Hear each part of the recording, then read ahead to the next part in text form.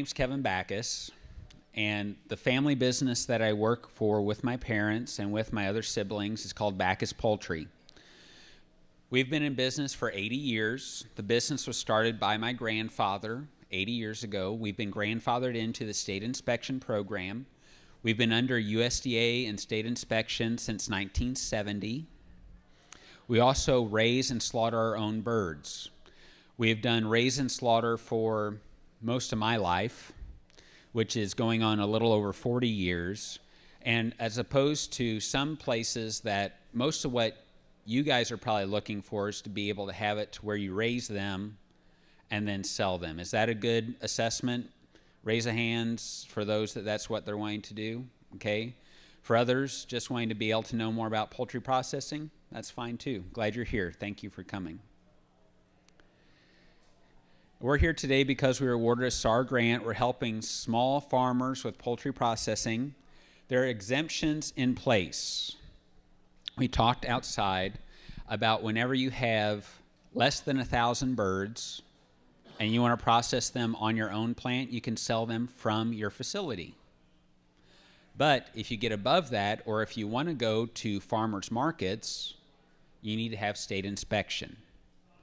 And that's part of what our family has been able to help people with. There's numerous people, matter of fact, where we got the scalder and the picker from outside, that is from someone that we process birds for them at our facility.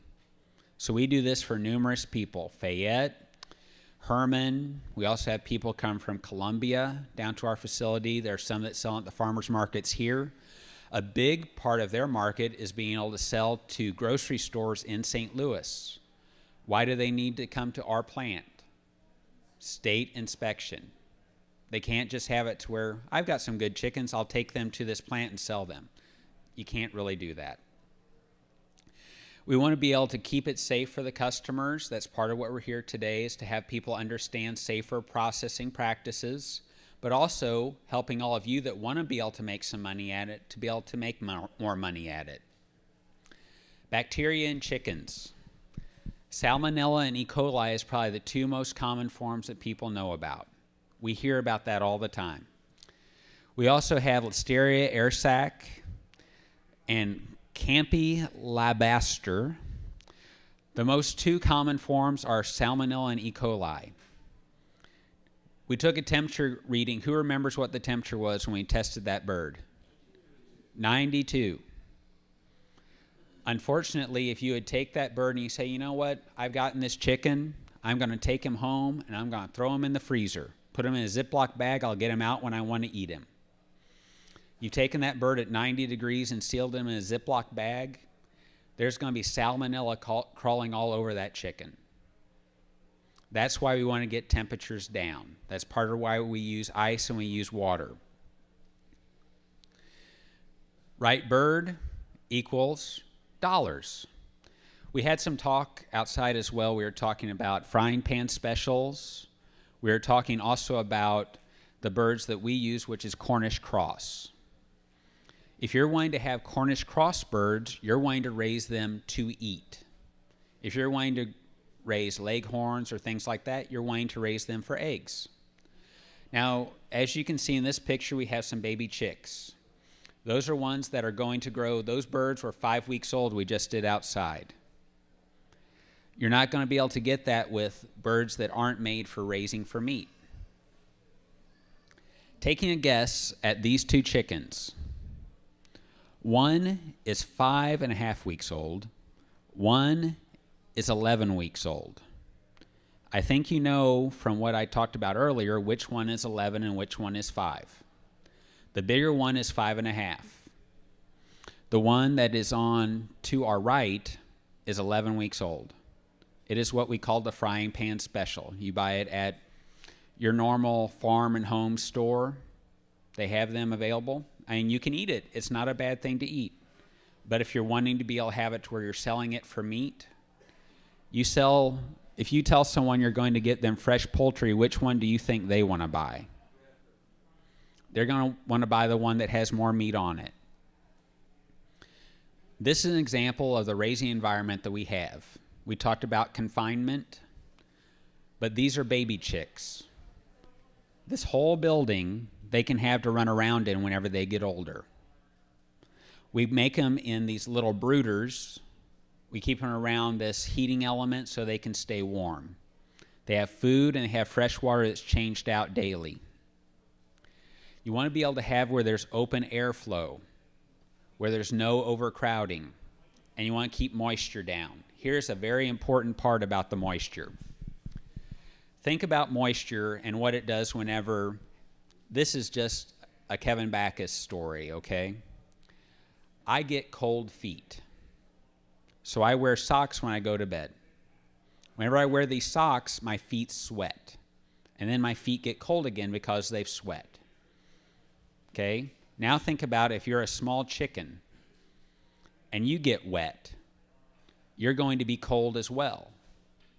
So you want to be able to have it to where you're putting the chickens into a dry environment. These birds, can everyone see this?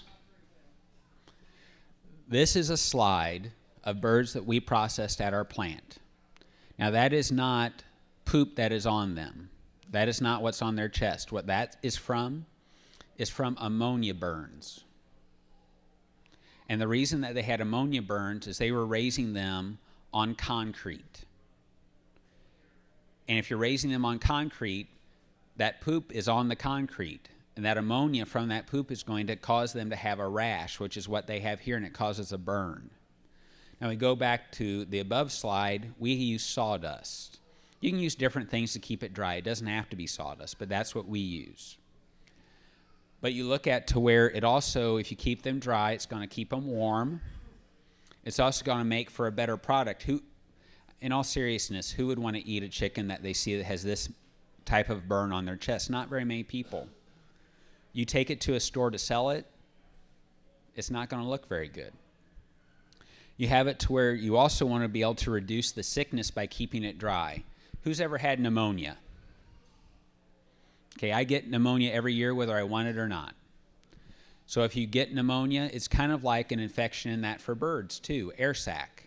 What causes that is because of their breathing, they're having breathing problems, and it'll cause their lungs to become infected. So if you have a drier environment, it's going to be able to keep that from happening. Now questions, I don't want to take too long because our presentation does end at 5, but do we have questions about right bird and a raising environment? If you have questions, you can come to the microphone or you can just raise your hand from your seat. Okay? Reducing pre-slaughter bacteria. The number of people that you come in contact with your birds. If you have a friend of yours, we have Paul the pig raiser that comes to Charlie Chicken's plant. Whenever he comes there, Paul has his shoes that he's worn into his hog pens. Now he's going to bring them into your chicken house. Now you're cross-contamination. That's a good way to get to where you have cross-contamination. We've heard about this whenever you look at people that, okay, I used a knife to cut open a chicken. Well, I'm going to use the same knife to cut up my lettuce. Cross-contamination. We talked about mixing animal fecal matter. That's what we want to stay away from. Feed used. It really doesn't matter what kind of feed you use. You just want to be able to have something that's going to help them to grow. They can eat bugs, they can eat grass. There's different things that they can eat. You just want to be able to have something that's going to allow them to gain weight at the rate you want them to gain it. You don't want to be feeding them something that, I keep feeding them and they don't grow. You want to be able to feed them and have them to where they're able to grow at the rate you want to have them grow. Rodents, of course, you want to keep those out of any of your meat processing plants. Free water flow. If you would just have a pan of water, I take this jug of water, I set it in the house for the chickens to drink out of for days. It's plenty of water. They drink it and they're going to have water left over. But that water is not remaining fresh. So you want to be able to have it where that fresh water flow is going to also cut down on bacteria as well. Baseballs and feed withdrawal. This slide shows chickens that we have slaughtered. And do you remember how big that opening was for whenever we pulled out the craw and the windpipe? Probably about this big. Take this amount of feed in that craw to get through this hole. It's not really going to work. We caught those birds this morning at around 5:30, 5:45 this morning. They had completely had the feed out of their craw by the time we slaughtered them, right? So that means you're not having any feed in the craw. But if you have all this feed, they are not going to make, for one, they're not going to have any feed conversion. There's no way they eat that and it's going to instantaneously make them grow weight. You're wasting money because that feed is just going to be thrown away whenever we're cutting the birds open. And also, if you're looking at, remember when we pulled that neck outside and how I said it didn't have any feed in the craw? If you have feed in the craw, it's going to make it where that feed's released onto the neck and possibly onto other parts of the bird, which can contaminate it. So that's why you want to withdraw from the feed earlier. And when you think about the fecal matter as well, notice how we didn't have a lot of fecal matter that was coming out whenever we were cutting open the birds? That's because they had had enough of the feed withdraw from them so they didn't have to worry about it coming out. It's like us. We eat. If you're going to be eating, that release of food's going to come from you eating. So you want to be able to have it where you're giving yourself enough time to have it to where usually 6 hours is fine. We've had it where it's been 8, 10.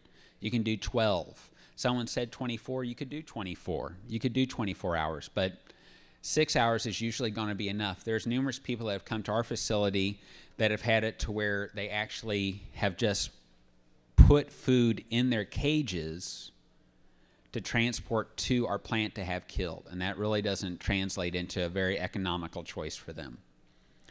Clean birds to kill. Clean before kill is a good start. So that means, remember the ones that had the ammonia burns? If you have a good raising environment, you have a good place where you are raising them, you're going to be able to have it to where that bird's going to be more clean to start with.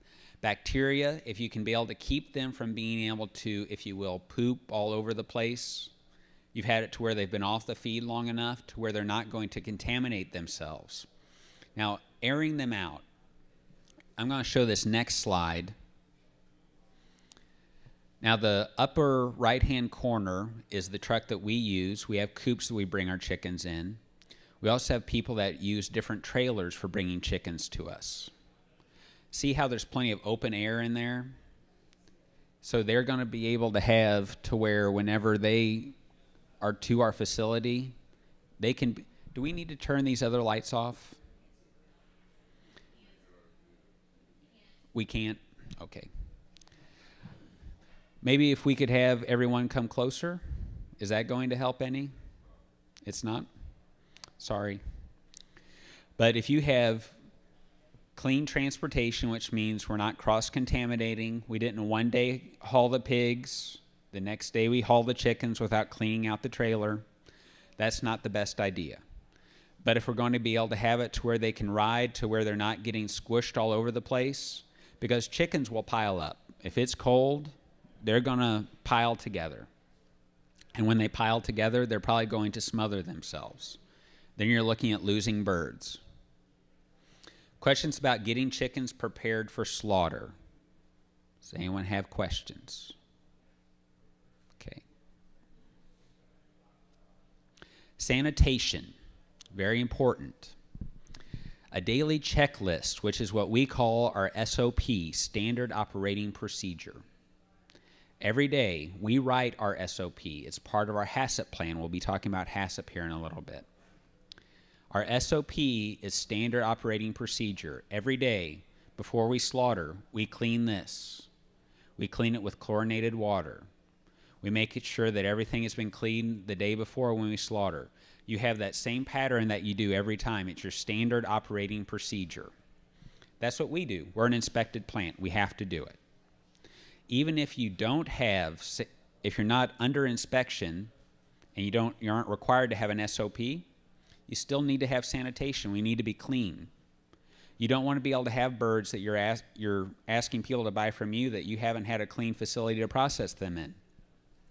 Outside, we were using some water flow, right? And someone asked me, wouldn't you wear an apron?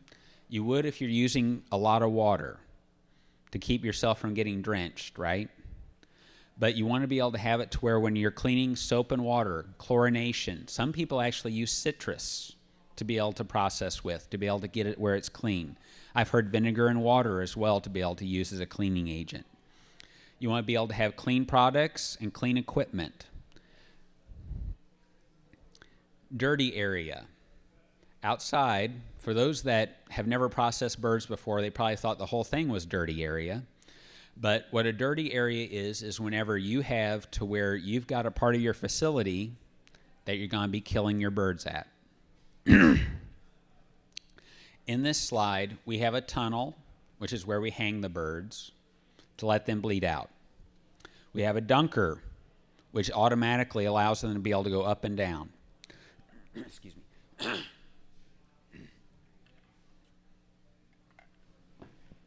Now, the slaughtering is done in this area.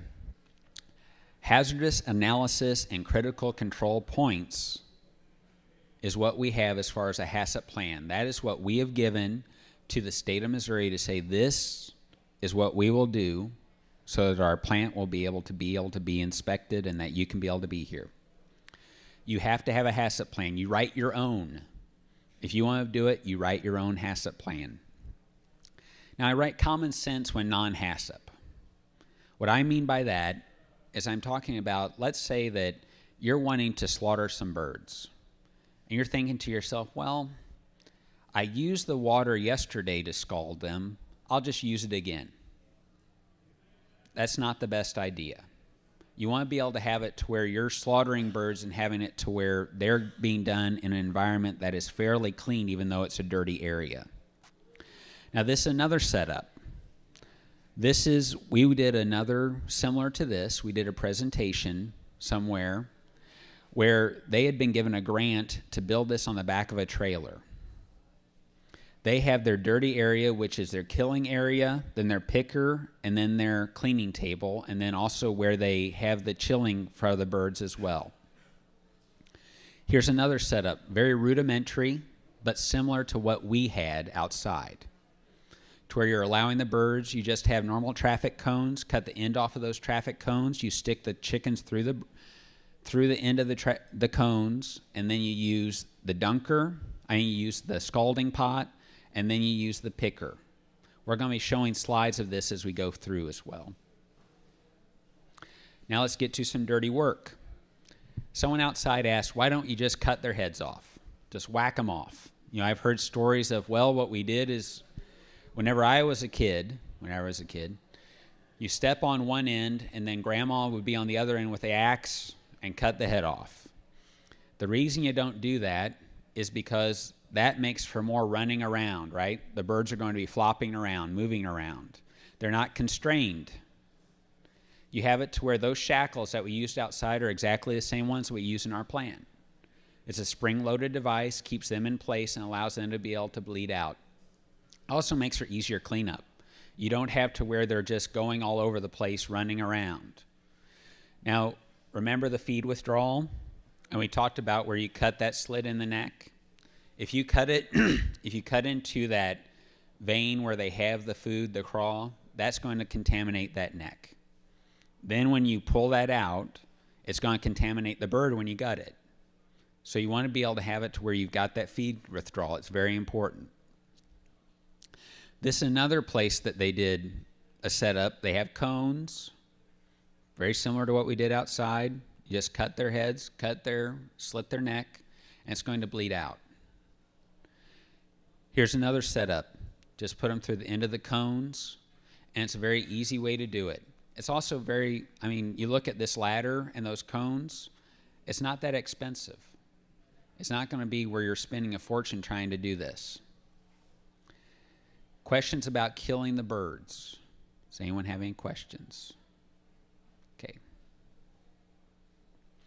Scalding the birds. This is probably where some of you want to really know temperatures and times. You can use steam. We use hot water just like we did outside.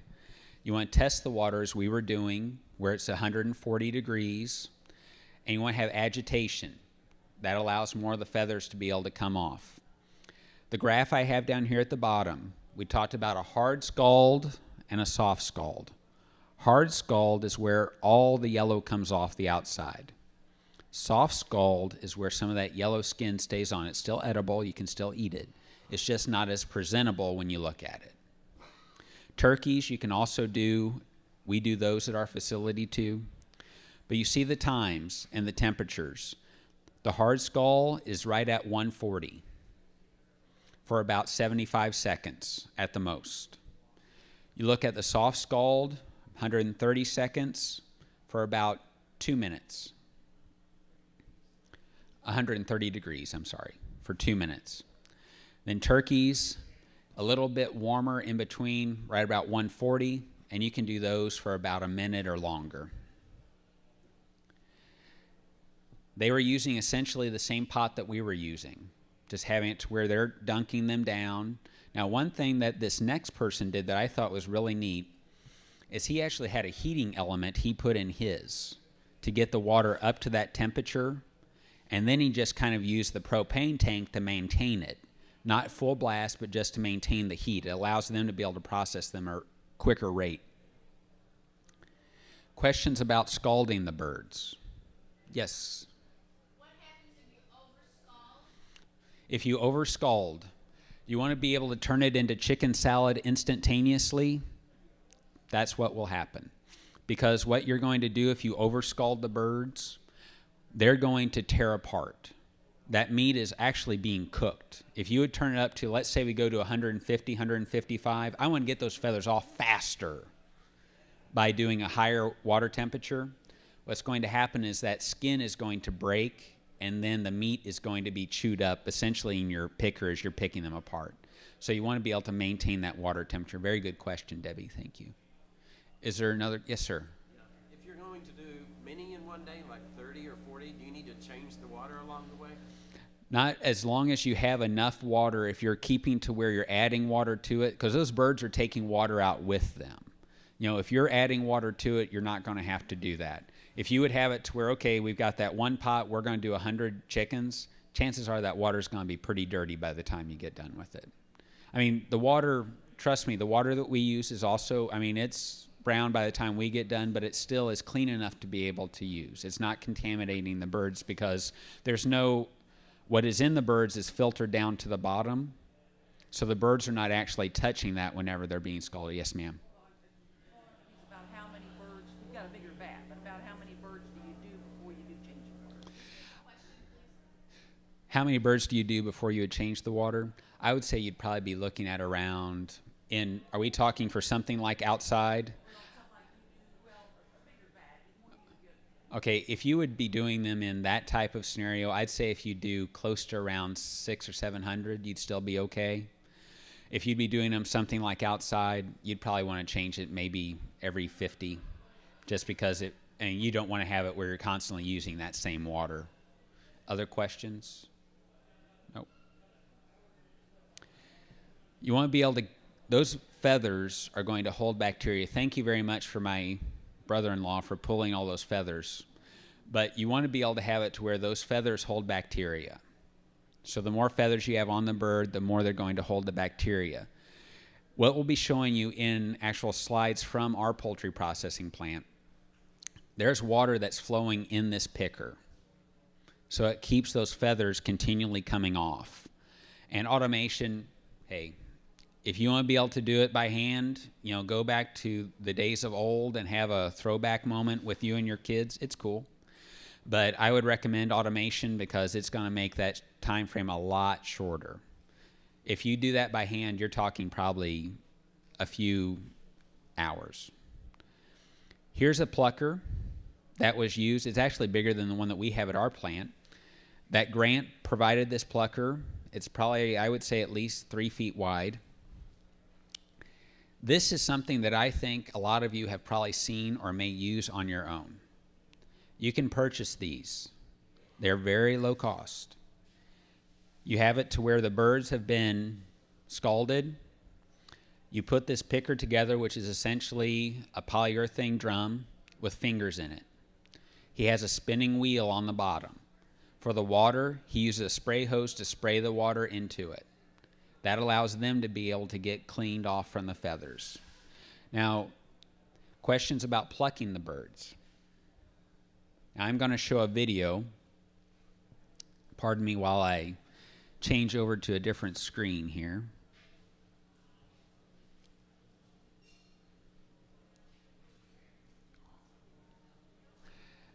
Now, this is the way that we do it. I've turned the sound down for mercy because we don't want to hear this throughout the entire building.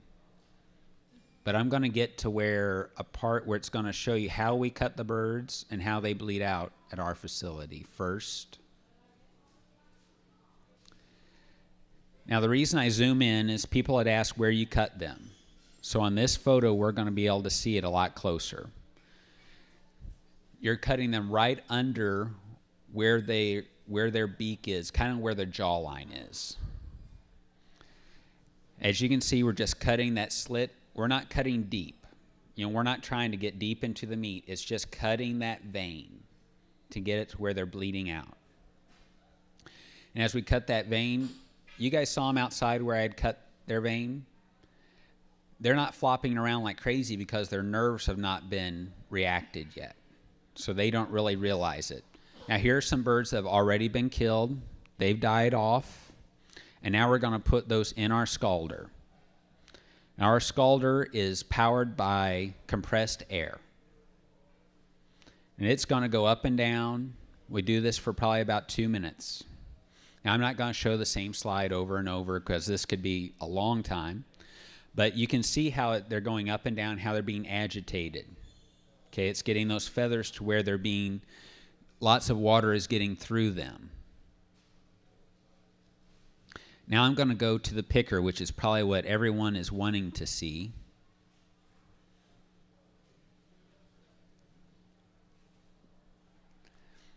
Now here's the picker. I'm going to back it up just a little bit.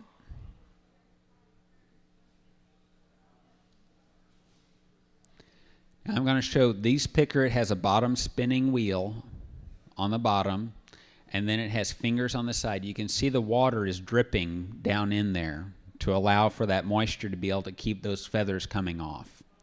How long do you think you'll have to pick a chicken in this picker? They'll be done in 30 seconds. And you'll see how clean they are whenever they get done being picked as well. I think we're just about there.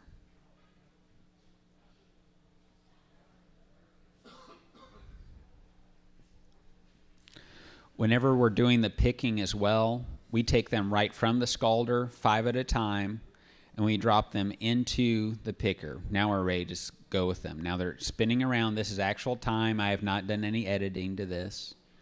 So they're spinning around, and you can see them being cleaned as we're going here. And at the end of 30 seconds, we're going to let them out. You can see they still have their feet and their heads on. And after the 30 seconds is over, they've been picked clean, and then they're ready to be finished out. And that'll be another video that we'll be showing. This drum picker, we've had it for around 40 years. So it's something that has been, it's from Pickwick Company. Now we put another bunch in there next, but I won't reiterate. From that video though, is there questions that people have? Any questions that you would like to ask about it? No question. Yes, sir. There's a lot of like do-it-yourself kits out there for small producers to Yep. build their zone. Is there any tips you can give us about what to look for? This is an example of probably what you're talking about here. It's a polyurethane drum that has fingers stuck in the side of it. Those work very well for a small processing, in all honesty. If you're looking at to where you want to be able to keep your costs down, I think they're under probably a few $100. And you can be able to have it to where you just use the water hose to spray the water in there to keep those feathers coming off. And those are very easy to use. We've actually used them at one of the workshops we gave. We used their equipment for it, and it worked very well. Yes, sir. Cold water. Just regular water is what we use when we spray it in there. Doesn't have to be hot. They've actually gotten all the hot water they need whenever they're in the scalder. Actually, a rendering company picks them up from us, and then they turn them into feed. But that's what we do with them. We pay them. Yep. Questions about the dirty area? Yes, ma'am.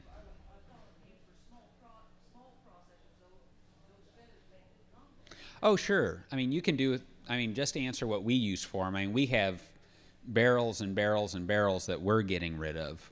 But if you're looking at to where you want, that's up to you. You can do whatever you want with them. Now we're going to a much more friendly place, a place that people are more comfortable with, the clean area. We want to be able to keep the equipment clean as well as being able to have it to where we remove the feet, we remove the heads, we clip the neck, and we keep the equipment clean. We clean all of our equipment, knives, tables, everything we use every day after our processing is done. We have water flowing the entire time whenever we're gutting our chickens out. We already covered clipping the heads and clipping the feet. These are examples where we did it somewhere else. You want to be able to have a table. Doing it with open air doesn't work so good. We usually use a mix of bleach and a soap type of laundry soap, dry laundry soap, and bleach together. Any questions about the clipping the heads and feet? I know I asked that outside, so I'm trying to speed up through this because most people already know this part from outside, but if you have questions, please ask. All right, we talked about removing the neck, windpipe, oil gland, about cutting under the tail and pulling out the end of the intestine. Now outside, I was doing what you would call a J cut, which is cutting up. You can also do a bar cut, which is cutting across. It doesn't really matter whichever way you want to do it. The easier way to do it is the J cut because you're just taking your knife up and you're not having to move the bird around to cut into it this way. The important thing is when you do it is to not cut into that intestine when you do it because that looks at contamination. When we do the cutting of the J cut or the bar cut, it just makes it easier for you to be able to get into the side of the bird. Here's where we're at another workshop that we did. Here's the person with the knife there is actually my dad. And whenever we went to these workshops, this individual was very inquisitive, but he learned a lot about processing chickens that day. Questions about cutting open. Does anyone have any questions about cutting open the birds? No. Gutting. We pull out the guts. We pull out the lungs. Save the giblets. I know we talked about outside. If you want to save the liver, the heart, and you want to save the gizzard, you can be able to do that. They're perfectly edible. Actually, I love to eat gizzards myself. But that also adds time to what you're doing as well. If you're doing a few at a time, it's not that big a deal. If you're looking at processing these to where you want to be able to sell them at market, you want to be able to get them done probably as quickly as you can. So that's a choice that you want to be able to make. An important part of that, though, trimming the hearts is you're taking off the top part of that, I guess it's the valves of the heart. The liver, you need to remove the gallbladder. That is an absolute must. That is close to poisonous, if not poisonous. And actually, if you get it in your eyes, you need to flush your eyes out immediately because it'll actually cause you to be able to have different problems with your eyes. Whenever you get it, gall is something that whenever it gets into the eye, I don't know what it causes, but it really can cause you to have bad vision and actually make it to where it needs to be flushed out immediately. Gutting chickens, we saw how to gut chickens outside. Oh, yeah, sure.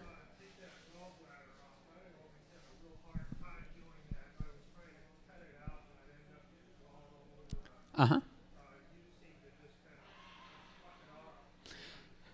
The best way to do it is to have it to where you get your fingers behind it close to the liver.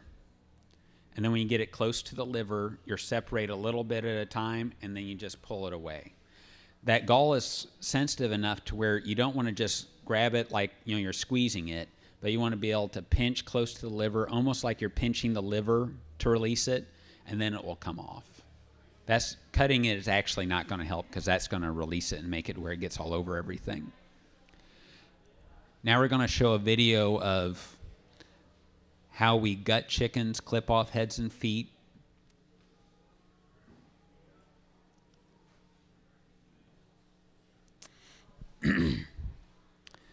This is at our facility as well. I'm going to get to the part where we see different pieces of it.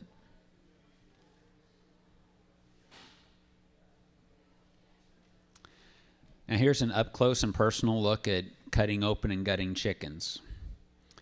As you can see, this can be done rather quickly. We saw it outside. Does anyone need to see it again? I don't want to reiterate. I mean, I can go through it or not. Yes, sir. We don't have a website. We don't have, my parents actually do not know what the internet is. These are videos that you can upload to the SARE website. Correct. So they will be available at a later time. Yes. And actually, we'll be doing a webinar with a small, is it small farm? Missouri Beginning Farmers Program. Yes, we'll be doing a webinar later on in the year. I think probably next year, I think, with that. Food service industry, they're required now to wear gloves all the time with plastic gloves. You're not required to do that? We are not. No. We actually have an inspector that's there with us as we're processing these birds, so no, we are not.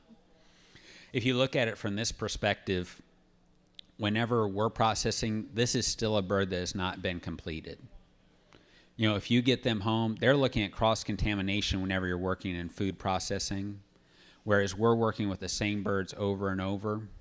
Instead of, okay, I'm going to work with hamburger, now I'm going to go over to pork, now I'm going to go over to chicken.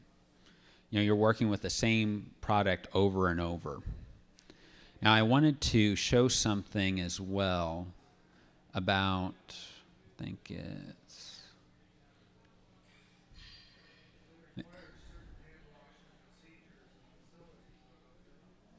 we actually just have a running hose of water that we use.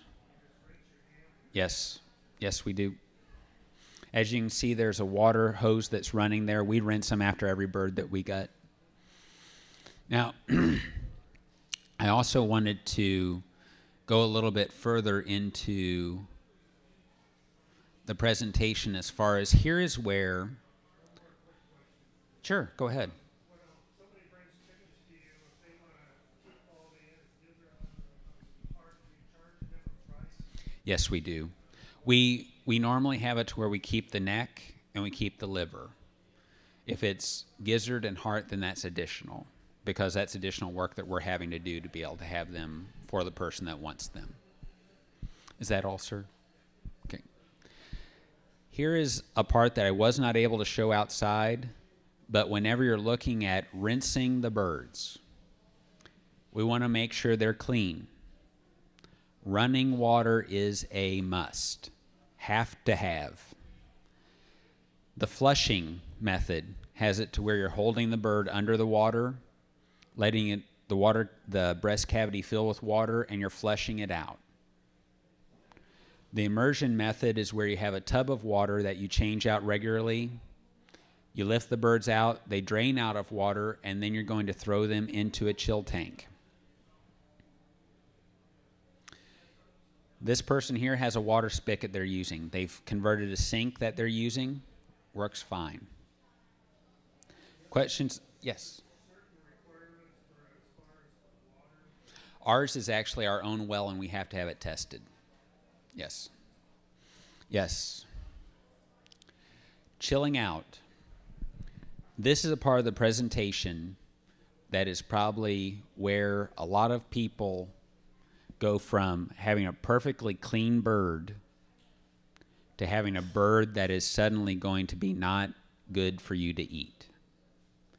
If you would take the birds that we just had outside that we processed at 92 degrees You took them in a Ziploc bag and you throw them into your freezer. What do they still have on them whenever they go into the freezer? E. coli and salmonella. Because you have not gotten them down to 40 degrees. 40 degrees is that magic number of where that bacteria stops growing. You want to be able to have, in these tanks that we have, these are galvanized steel. We've got ice and we've got water. We do a ratio of about 1 pound of ice, 1 pound of ice per bird. And now we're looking at to where this is what they used at another facility. They had tanks that they put chunks of ice in. That's also chilling them down to a certain degree temperature. Here's what I think is the best way if you're looking at to where you've killed the birds. You want to be able to have it to where you don't have galvanized tanks. You don't have the ability to be able to put them in a huge tank to be able to store them, right? Outside, my brother-in-law Randy, also known as Mr. Picker, he put these chickens that we did in on ice and put water with them. Now, what's the water do? That allows them to circulate around and get them cooled off faster. They were 92 degrees. Usually when we throw the birds into the tank, they're around 100. Now, Randy, you want to do a temperature check on one of those? If you get them down to 40 degrees, that's going to stop that bacteria from growing. Now, I'm going to do a quick time check. We've been inside for about 45 minutes. You want to put it in the breast. Get the one on top. There you go. And put it on right there.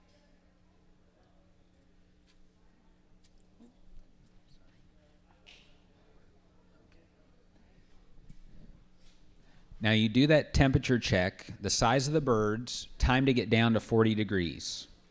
You can't just set them in a tub of water and let them set there forever. They have to have ice. This graph shows if it's a 4-pound bird, about 4 hours you have to get down to 40 degrees. 8-pound bird, 8 hours. What are we at now, Randy? About 62 degrees in 45 minutes. That's pretty good. We need to get down to 40 degrees, and probably by the time we get packed up here at about 5 o'clock, it's going to be closer to 40 than it is 62. You can put them back in there, Randy. Thank you. One of the main things about temperature that people don't understand how that affects is that it's affecting whenever you've taken, remember the example I gave of the Ziploc bag? You process the bird, threw it in the freezer. We say, well, it's going to get down to 40 degrees. This is true. But it was not down to 40 whenever you put it in the freezer. So that makes it to where that bacteria was froze on there. So now when you get it back out, it still is going to have the bacteria on the bird. That's the reason you want to get it down to 40 degrees. And I know that some of you think that this is, well, it's a chicken. I eat it. It's not going to do me any difference. If you're looking to sell birds, and I'm not into scare tactics. I'm not trying to scare anyone. I'm not trying to tell anyone anything. If you're looking to sell birds, and if you've put your stamp on there and your label saying, okay, Kelly's Poultry, I am going to sell these birds. Someone buys it, eats it, and they have health problems because you didn't get the birds down to 40 degrees. Who are they going to go after? Are they going to go after the person that actually processed the birds? Or are they going to go after the person that didn't get them down to 40 degrees? Probably the person that didn't get them down to 40 degrees. Yes, sir. They're gonna go after my insurance company, but does your insurance company, check your facilities or anything? Yes. Yep. We have to where we're inspected as well too. So the inspector does not let us pack out our birds until they're 40 degrees.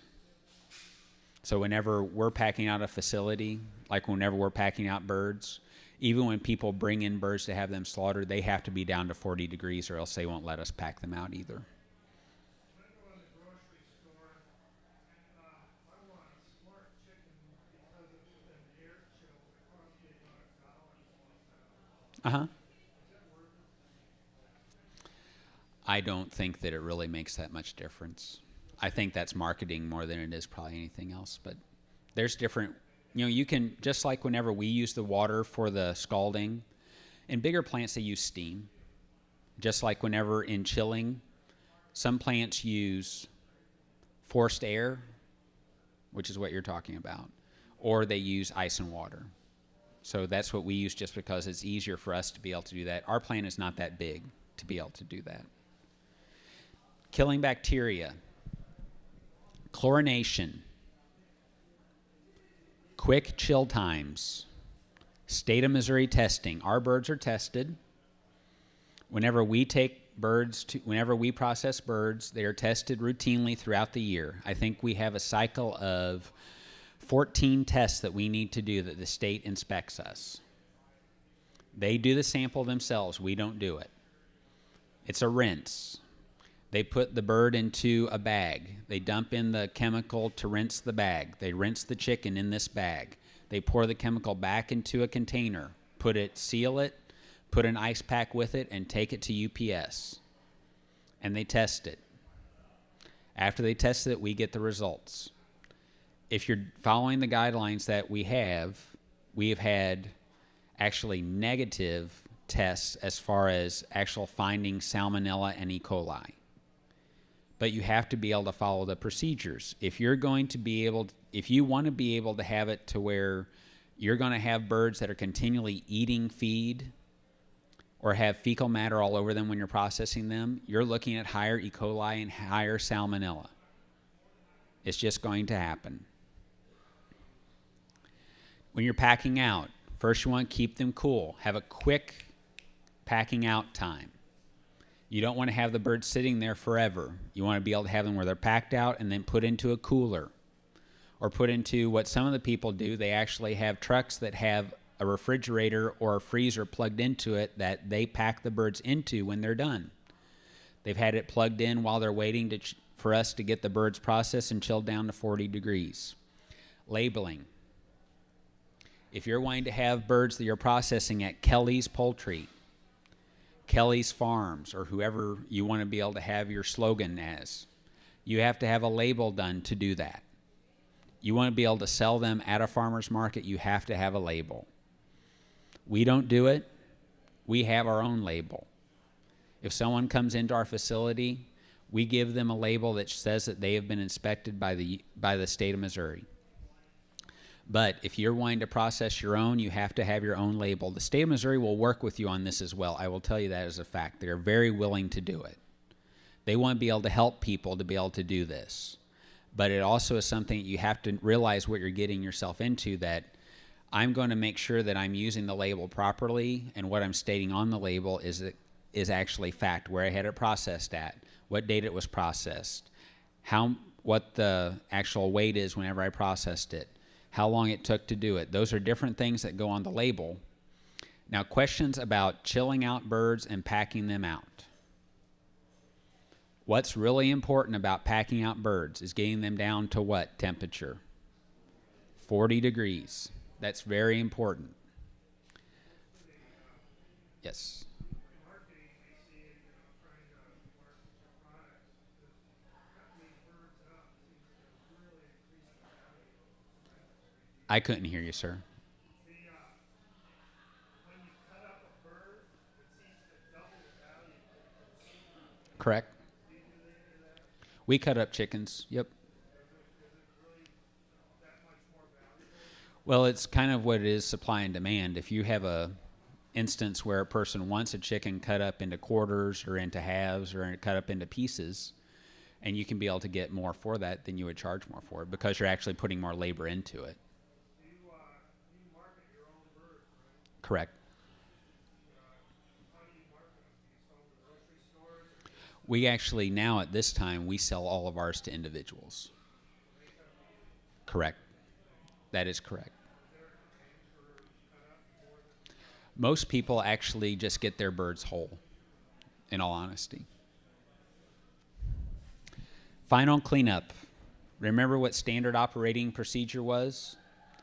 Same thing every time.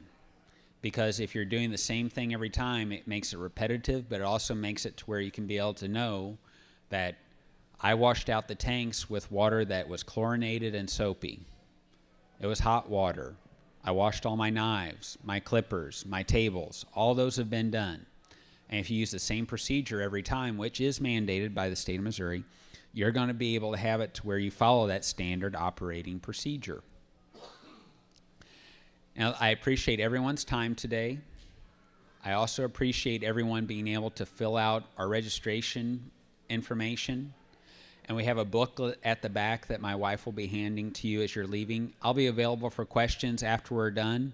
If you want to stick around for questions, my email address is up here if you have follow-up questions. And also, for those, if you're handing in your registration, my wife will hand you a booklet as you're leaving. Thank you.